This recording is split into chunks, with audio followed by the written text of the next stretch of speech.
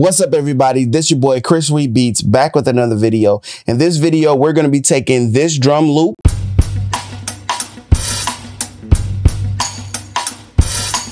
and making a beat out of it.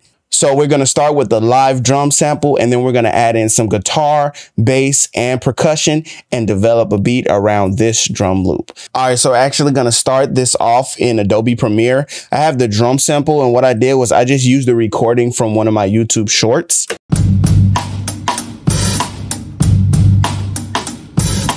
We're going to go up to File, and we're going to hit Export, and we're going to export media. So we'll set an MP3, and we'll call this drum sample guitar center. So we'll go ahead and add that, and then we'll choose a location for it.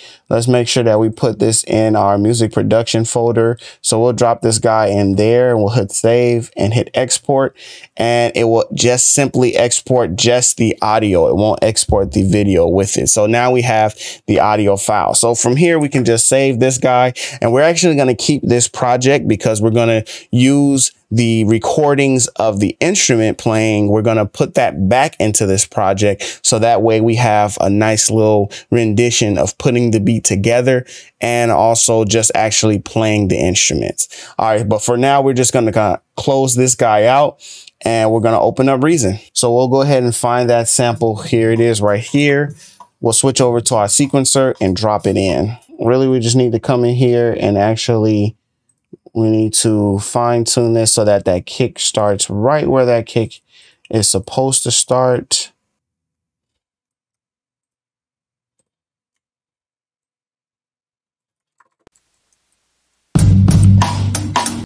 All right, so now we have the drum sample and we've looped it a couple of different times. So now we're going to start adding in the rest of these instruments. So since we already started with drums, let's actually just keep it on percussion and keep it on drums. And I'll get my microphone and we'll add in some shakes. Yeah, let's do it like that. I like that. Okay, here we go.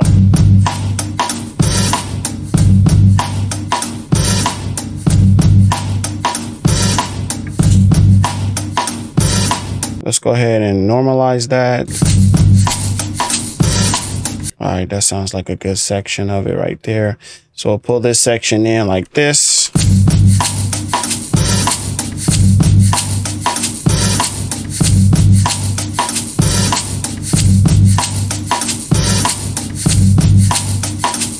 Add a little compression on it so that it's not, you know, so loud, and subdue it a little bit.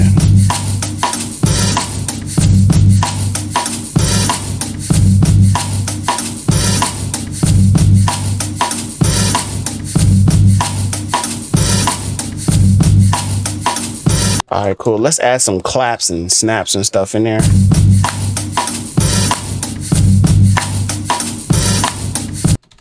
Cool. Let's layer that up actually.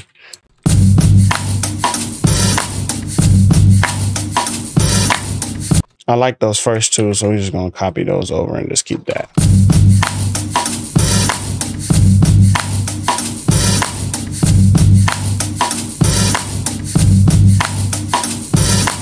All right, so we're going to grab our bass and we're going to lay something down on the bass as well. So what I'm hearing is like doom, da-doom, da-doom, doom, da-doom.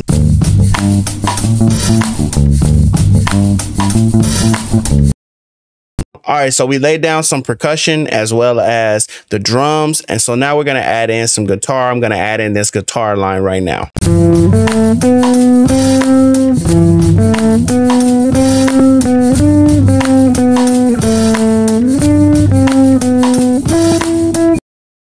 All right, so now we got that guitar. Let's actually lay down some bass. So let's lay down this bass right here.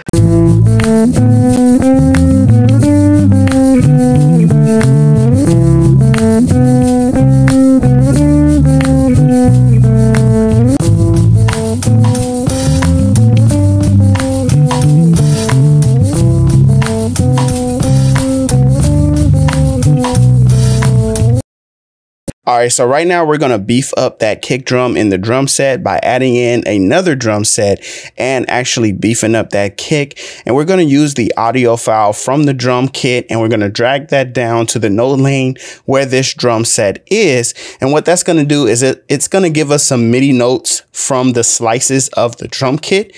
And that's going to allow us to use that information to beef up and layer that kick. And it's going to sound like this.